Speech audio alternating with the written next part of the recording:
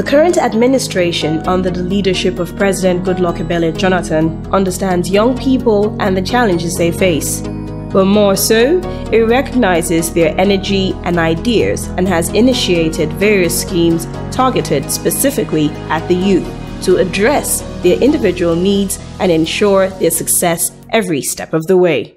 When you look around, you see a lot of youths around working, begging at least to even survive. The non-educated and the ones that even don't serving, it's still the same thing.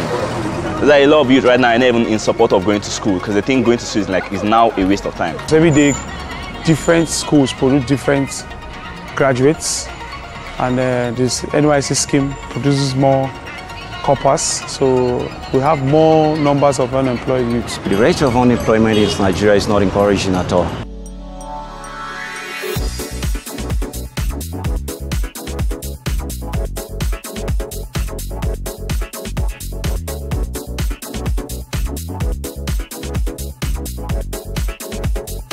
Statistics show that a majority of unemployed youths are female. To deal with these challenges and more, the federal government has initiated schemes and programs to offer the much-needed support to start up sustainable businesses. These schemes include the NYSC Venture Prize Competition, Entrepreneurship Development Centers (EDCs), the Micro, Small and Medium Enterprise Development Fund (MSMEDF), the Youth Employment in Agriculture Program (YEAP), the Agricultural Credit Guarantee Scheme (ACGS), and the Youth Enterprise with Innovative Program (YUWIN), amongst others. In the 2007-2008 service year, the Central Bank of Nigeria introduced the annual Venture Prize Competition among Serving Corps members. The goal of the initiative is to reduce the endless search for white-collar jobs, stimulate entrepreneurial spirit of the Youth Corps members during their service year, and empower youths by encouraging them to take ownership of their entrepreneurship ideas. The competition is open to serving National Youth Corps members in every batch of a given year and covers all legal business concepts except commerce. The competition has 2 award categories, state and national, where the best 10 business proposals from each state are considered for the award. Since the beginning of the initiative, 440 Corps members have received awards in the 2 categories, which comprise of 9 national and 431 state winners. In addition, winners are given a certificate of merit and invitation to participate in the capacity building program and are also linked to banks to finance their projects. My name's Olayinka Michael Akinola. CBN came with a lecture talking about venture prize. You have to write a business proposal. When you write a business proposal, when you be selected and all the rest like that. I wrote the business proposal, then I submitted to CBN. I was so surprised when they called me that I'll be selected among the winners in the state. At that point, that was when the first grant of 200,000 naira for the state came in. I did my registration. I got 1 or 2 things. I got some small machine out of the money, and I got a laptop from it because I understand the fact that what I want to do is different from other mechanics on the field, and then I want to have an edge over them. My name is Hajara Babayo. It was during my NYSC that the CBN members came to the camp and then explained that they have been sponsoring of projects. If an entrepreneur or any business of your kind, you can make a plan and then you send it to them. And I said, okay, I'll write on my beat making. In fact, I think at my little level, I've done so much for my environment. I've trained officially people that have actually come for post-camp training. They are like NYSC member. They are like up to like 50. And even the other mechanics that have actually come for training, they are numerous. Actually, our business have really contributed to the economy because many people that would have been unemployed after their service, those couples that come here, learn, at least they have something to do. We have employed others, and those that have worked under us are still employing other people. For the recent graduate opting for entrepreneurship instead of paid employment, the NYSC Venture Prize competition is the right place to start. We need something like, you train me, teach me how to get the fish, then I get the fish. That's what we actually need in Nigeria. To me, I think skill acquisition will be more beneficial to me, because sometimes this idea could just flash into your mind, but you now find out that you don't even have the skill to execute. If they could provide a place where we can go and learn something, and at the end of it, there could be something given to us to start up our own business. When somebody trains you, you already know you have the handwork, you have a job. Through there, you can be able to employ others, and then it reduces your self-reliance on the government. The federal government recognized this deficit in skilled manpower, which led the CBN in 2006 to actively initiate, support, and complement the efforts of other government agencies by establishing entrepreneurship development centers, EDCs, in each of the 6 geopolitical zones to foster entrepreneurship skills. The CBN provides a significant part of the initial takeoff capital as well as running costs, with each center providing counterpart funding and evidence of their ability to self-finance over time. The initiative targets school leavers, tertiary institution graduates, and owners of existing businesses. The candidates undergo training for 12 and 16 weeks respectively for tertiary institution graduates and school leavers. Built into training and post-training periods are counseling, internship, mentoring, and attachment to incubators. The host state governments provide infrastructure and financial resources for startups and link graduates to finance particularly micro, small, and medium enterprise development funds through the microfinance banks. From inception in April 2008 to April 2013, the pilot EDCs collectively trained 41,828 individuals, created 11,414 jobs, and posted 1,743 trainee access loans. My name is Enoydet James. I am the MD CEO of Itilicious Beauty Spots. I'm into hair care and the sales of beauty care products, hair and beauty care products. One of those days I had issues with one of my staff, So one of the clients that was there was like, I think you need to go through EDC. I was like, what is EDC? She now just gave me a brief overview. And I decided to go through it. And every day, I was just like, oh God, I needed to have gone through EDC before I go into business. My name is Abisayo Oremuiwa, and I am presently the MD CEO of Novel Express Tasty Foods. Basically, we process yam flour, the one popularly known for making amala. I heard about the EDC program, say about November in 2013. I was out of town for a while, about 2-3 months, and then when I got back in, I saw the post, the sign post at the front of the center. So I was curious, seeing the CBN part kind of got my attention, and then entrepreneurial thing. I came in, applied, but I didn't start until January 2014. My name is Dajo Abraham. I'm into fashion design and laundry services. The EDC program, I think the first person that told me about the program was my uncle. I went there, got the forms, and got myself registered. I have just gotten to know beyond reasonable doubt that anything is possible, truly. Not just about the fact that somebody somewhere, you hear the story, there's this person, he did this and he did, and it actually did happen, that did happen, So you being in that position now where you're beginning to write history, and then maybe at some point somebody gets to hear your story and then they think it's just a story, but it did happen. EDC is a platform where such a thing can happen.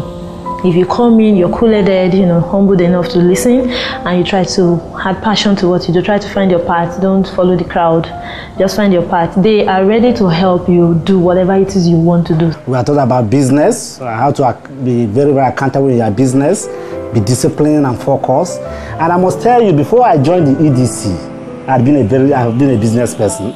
And until then, I never knew that I was missing out on a lot of things as a businessman. If I had gone through EDC before I started my business, most of the mistakes I made then, I wouldn't have made them. I did not know what it means by taking stock. I did not know what it means by, okay, I used to write down my work, but I don't know that you have to write down your expenditures in a month. Otherwise, I will employ 20 people in the business. I don't know that if that was affecting my profits. I was just running the business the way I like. We had to go for internship to go practice on the field with existing companies in line with our choices of business. The government has really done a lot. I am one of the fan of the government because they have really tried. It's only when you don't go for the information, that's when you don't know what's happening. But since I've gone to EDC, I've been open to other things that are running. With the help of the EDCs, would-be entrepreneurs will develop the skill to successfully start, expand, diversify, and manage their business enterprises. Yeah, giving loans and grants are benefit to the youth for empowerment is very good. Because a lot of youth have different skills and talent. The creative talent they could build up without capital money given to them. And they could set up a big industry. Because I know that youths work something out of nothing. So if you bought all the problem is the capital. We have a lot of artists out there, the young people that have potentials in them, that if the government can assist them by either giving them loans, it can help them to stabilize themselves and poverty will be alleviated. Young entrepreneurs needing financing for their innovative startups should look no further than the federal government's Micro, Small and Medium Enterprise Development Fund. Launched by His Excellency President Goodluck Ebele Jonathan in 2014, the 220 billion Naira Micro, Small and Medium Enterprise Development Fund focuses on providing the large number of SMEs access to finance from participating financial institutions, PFIs, to enable them lend at lower interest rates. My name is Shimite Katung. I am the president for Quintessential Business Women Association. It is a social business enterprise focused on the agriculture and solid mineral value chain. We have 3 units comprising of women in cooperative, youths, mixed gender, and then the women professionals. What we have is 200 youths from every local government that can enroll. Because of what the youths have to do in this group, we were looking for specific kind of youths that were interested in ICT, youths that are very good with devices, and youths that are sweet talkers. Now, we have a lot of them in Nigeria. Young entrepreneurs can apply for the fund through a microfinance bank, finance company, financial cooperative, or NGO microfinance institutions. The fund is mainly to help people build the Nigerian economy. This is what the characteristics of the fund is. I am not one that promotes grants, so much so. I believe that money has been in the system from the day Nigeria was, and it will continue to be in the system after. So if we could teach people to assess funds, then they will always have access to funds. It is not very easy to assess funds based on some of the rules and regulations. This is why I think the MSMEDF program has been one of the gentlest and kindest for people that don't have the housing and all the other things other monies require. It is also a single-digit fund which is collected at 9%, and the fund has its own philosophy which subsumes the philosophy of the financial institution that will be a conduit with which people assess the funds.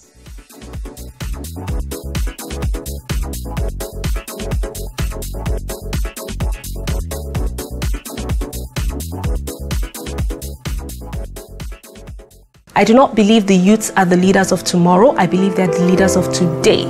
So youth is a time when you make right decisions so that you will not work for money, but money will work for you. When you talk of in the area of agriculture, when they not improve, like the revamping of agricultural sector by this present government, it also helps youth because we are deviating from our farming, now focusing on the oil. What happens when the oil goes out? For example, the crash in the oil prices recently affected the economy because of what? Our over-reliance and dependence on the oil sector. So if we revamp the agri sector, it also helps the youth. The thing that can really help us to get back to what we were, even better, is agriculture. There is nowhere in the world that food is not needed. For those interested in branching out into the agricultural business sector, the Federal Ministry of Agriculture and Rural Development initiated a major job creation program for youths in rural areas with the Youth Employment in Agriculture Program, YEAP. The aim is to create employment for young men and women along area-based priority agricultural value chains. YEAP provides a framework for supporting targeted state-level investments to complement and leverage ongoing programs for youth employment in agriculture. The program will empower two subsets of youth in a gender-equal way: the young and innovative medium-scale entrepreneurs involved in the creation of modern agri-business and value chain enterprises, as well as local farming youths who are interested in market-oriented agricultural production, small-scale processing, input supply, and marketing. My name is Ayo Lajiga. I'm an investor in Food Pro Limited, and I'm a director in the company. It's not my day job because I work as an investment banker, but you know, I see a lot of value in that space. So, you know, most of my investments are going in that direction at the moment. Cashew processing, you know, is one of those areas where if you can get it right, you know, there's a lot of value there. My name is Manir Umar. I'm the MD CEO of DNET Integrated Farms Limited. And DNET Integrated Farms Limited was established in 2011. I was watching NTA Network News. Then there was a program they were doing about agriculture. I saw the present Minister of Agriculture, Dr. Akinyemi Adesina, and he was discussing agribusiness. He made a statement that really got me interested. He said, and I quote, "The youth in this country should start seeing agriculture as business." When I went to Youth and Gender Department, I met with the head of the department, and she told me that I need to come and I should drop my name and I should choose the area of interest. So I decided to choose fish farming, and I was shortlisted. I was sent to New Bosa with two of my other staffs. We went there, we learned things about fish, how to hatch, how to feed, how to take care of the fishes. My name is Dr. Temitokwe Aroge. Company name is Harrog Bao Allied Agro Services Limited. We have been able to develop a strong partnership with the state government here in line with the present policy of government. And some of the moribund factories that are cassava processing factories, we've been able to get that from the state government on a lease, long-term lease agreement for us to turn around the place to install very high-powered machineries. At the beginning of this year, we were sitting at about 100 people. As we speak today, it's 300. And of those 300, almost 90% are women. You know, and that again, if you understand, you know, I mean, the value and the importance that women bring to the development of society, I mean, we would like to think, yes, you know, we are doing agriculture, but we're also doing quite a lot of women empowerment as well. Under the fish farm estate, you'll not believe it, I was given 15 million naira in 3 installments. If you're thinking of funding, go to the CBN. You'll see that there are a lot of programs laid out for youths and farmers, e.g. NASAL, CACS, and so many other programs. And even every bank now has an agricultural desk. The farming population are getting aged, they are growing old, and we don't have people to replace them. So the policy is strategic, is direct on point, because it's aiming at generating and also developing new set of farmers that will encourage the conventional, traditional farming, and also with input, direct input from government.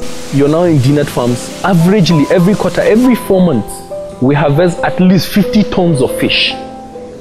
50 tons of fish, that's about 50,000 kilos. So I think if you will ask me about this transformation agenda, I can tell you that you can see me, I'm already transformed. I think the youth program is a policy in the right direction, and I urge anyone who has the opportunity as a youth to be part of this program to get involved. When you see the value from a job creation, food security, which is the same thing as national security, it just makes sense to do this. The target is to reach 740,000 market-oriented agricultural producers and 18,500 young agri-entrepreneurs over a 5-year period. Young entrepreneurs looking to grow their agri-business. The CBN Agricultural Credit Guarantee Scheme, ACGS, encourages commercial banks to lend to those engaged in agriculture by providing a 75% guarantee for loans on crop and livestock production, processing, and marketing. The 5.95 billion naira fund is managed by the Central Bank of Nigeria, which is responsible for its day-to-day operations. My name is Jumai Noor Alpha. I'm a farmer, poultry farmer. I got involved with ACG through First Bank. The process was to give some collateral, which I gave them. Before they came and assessed my farm, and after the assessing, they got what they wanted and they approved it for me. I used the loan to buy cattle, that is cows. I bought about 6, and now I have about almost 15 of them. Getting the loan has helped me a lot. It boosts my farm and it makes me to buy more cows, and which helped me to repay my loan before the time I was given to pay off, and I paid before the time.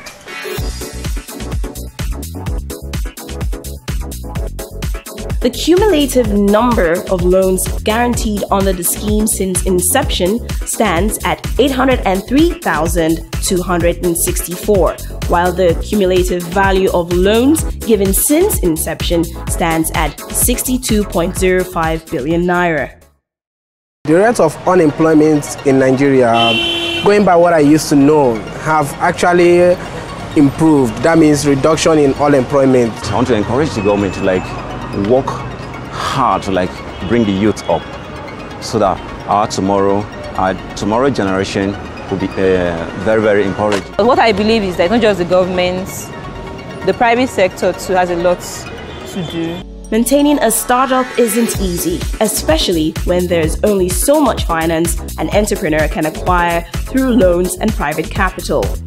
Enter the Youth Enterprise with Innovative program YOUWIN, an innovative annual business plan competition aimed at job creation by encouraging and supporting aspiring entrepreneurial youth in Nigeria to develop and execute business ideas. The program is a collaboration of the Federal Ministry of Finance, Ministry of Youth Development, Ministry of Communication Technology, and Ministry of Women Affairs and Social Development, with support from the World Bank, UK Department for International Development, and the organized private sector. The competition culminates in the selection of 1,200 award winners in each cycle. The goal of YOUWIN is to generate jobs by encouraging and supporting aspiring entrepreneurial youth and women to develop and execute business ideas that will lead to job creation. I'm Chidima Kaniro. I'm the CEO of Niza Jewelry, and I'm 22. Yeah, you heard right, 22. And well, this is my place. Basically, we make jewelry, we make dresses, we train people on jewelry making, and we train people on dressmaking. I got to know about YOUWIN through a friend of mine, and I applied for it the way I've applied for hundreds of other competitions. I didn't take it to heart. I just applied for it. My name is Engineer Raji Ibrahim. We hear a lot about mechanical engineering, civil engineering, all manner of engineering, but you seldom heard about robotic engineering. A brother came to my house.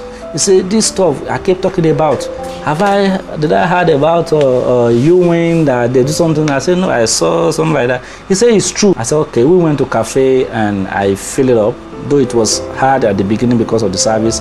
We fill it up and I was waiting.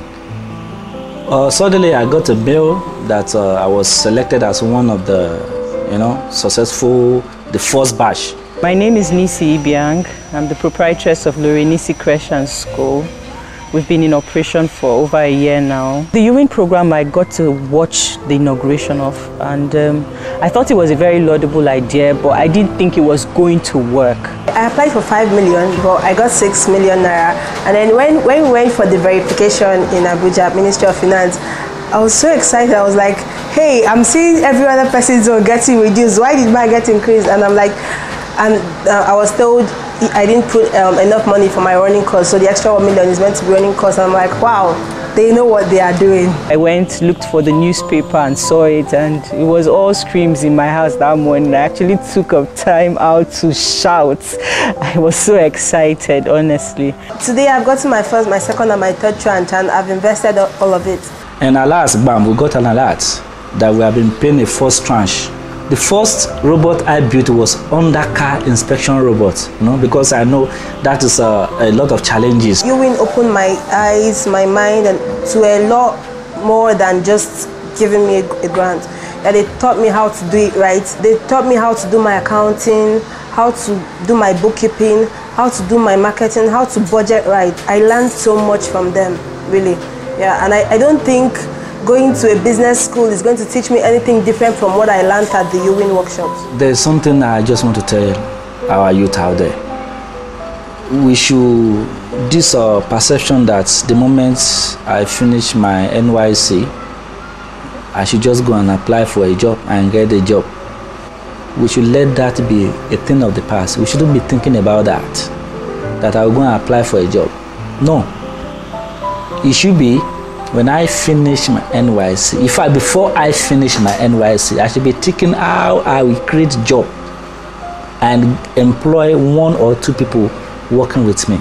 This idea was a welcome development, actually, and I'm glad to see that it worked, and I was able to use it well, so it was a dream come true for us youths in Nigeria, and for women too, because women were given the opportunity to win, and we've also utilized it well too.